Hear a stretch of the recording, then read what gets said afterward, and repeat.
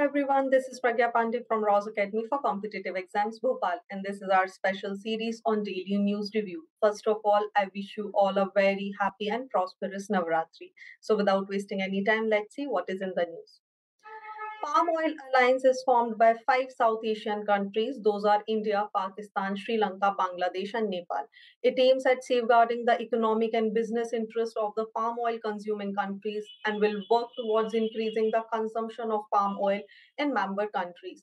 If we talk about India, तो India annually लगभग 13 से 14 मिलियन टन edible oil को import करता है, जिसमें से around 8 million ton palm oil is imported from Indonesia and Malaysia.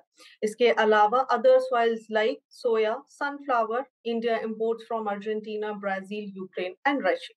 अगर आप सभी को याद होगा तो 2022 की शुरुआत में ही जब रशिया और यूक्रेन का वॉर शुरू हुआ उसी समय इंडोनेशिया जो कि सबसे बड़ा प्रोड्यूसर, इंपोर्टर और एक्सपोर्टर है पाम ऑयल का, उसने इसको थॉरली बैन कर दिया था, जिसकी वजह से पाम ऑयल के प्राइसेस बहुत अचानक से राइज कर गए थे। चलिए देख लेते हैं something about the palm oil.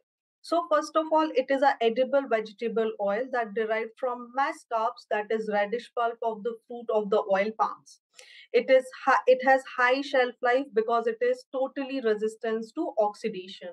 अगर हम इसके यूज की बात करें तो cosmetic, food, soap, shampoo, cleaning products to biofuel, इन सभी में इसका यूज किया जाता है. The use of crude palm oil in making biodiesel is branded as green diesel. अगर हम इंडिया के कॉन्टेक्स्ट में बात करें तो लगभग 13 स्टेट्स इसको प्रोड्यूस करते हैं, जिसमें से Andhra Pradesh, Gujarat, Karnataka, Tamil Nadu and Bihar are the prominent one. Moving further to the next news.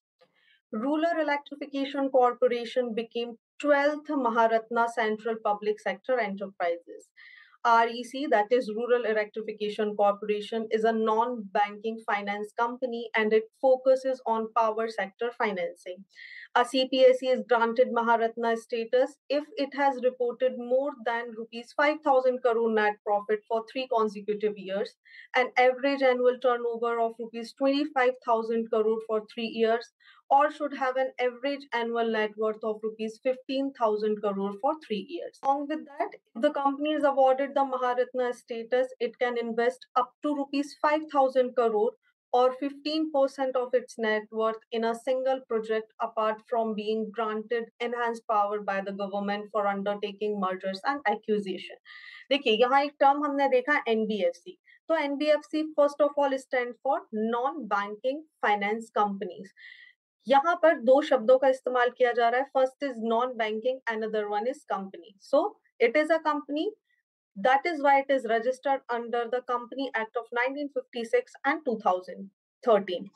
It also offers various banking services but do not enjoy banking license. अगर हम इसके एग्जाम्पल के बारे में बात करें तो बहुत सारी insurance companies, finance company, private equity fund are some of its example.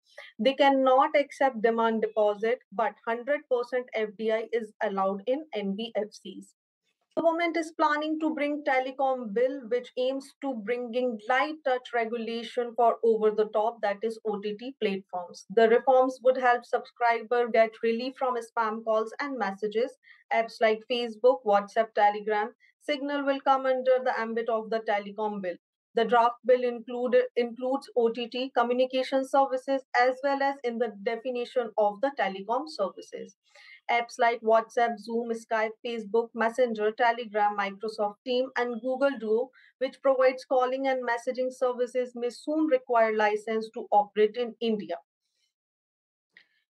Quad countries signs humanitarian assistance and disaster relief agreement in view of the Ukraine conflict and climate-related events. Quad, that stands for Quadrilateral Security Dialogue, is an informal strategic forum comprises of 4 nations, namely United States of America, India, Australia, and Japan. The origin of Quad can be traced back to 2004 tsunami when India conducted relief and rescue operation for itself and neighboring countries and was joined by Japan, the US, and Australia. Also, the joint military exercises like Malabar, which involved India, Japan, Australia, Singapore, and the US, also constituted an important factor for formation of Quad. The idea of Quad was formally first floated by the Japanese Prime Minister late Shinzo Abe in 2007. In December 2012, Shinzo Abe reiterated the concept of Asia's democratic security diamond that involves Australia, India, Japan, and the US to safeguard the Indo Pacific region.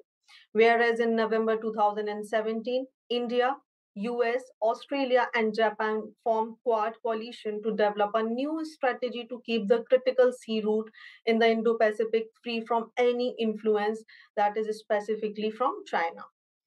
G4 country highlights urgent need for reforms in United Nations Security Council. Let's understand what is G4.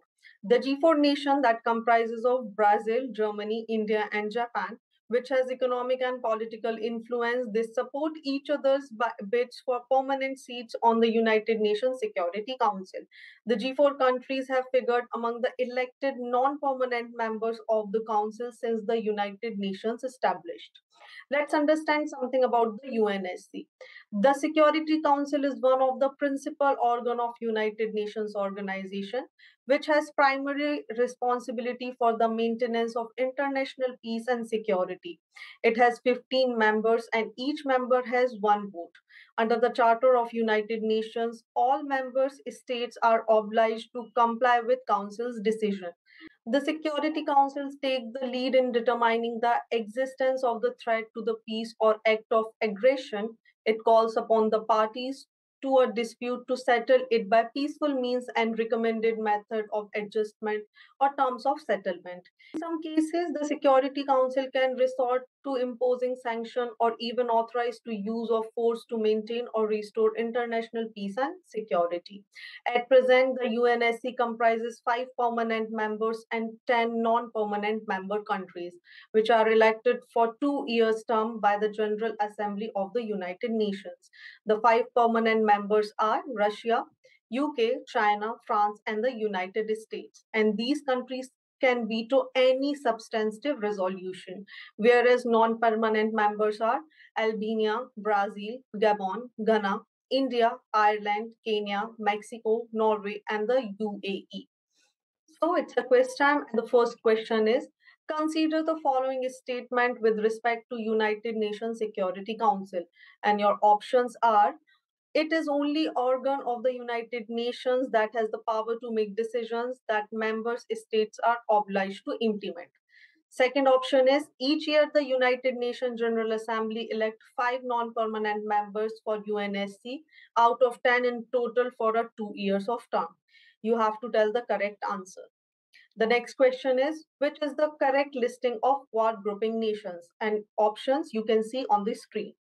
Third and the last question is which of the following statement is correct regarding Quad? And the first option is Quad is a strategic forum of 4 nations, that is India, US, Japan, and Australia.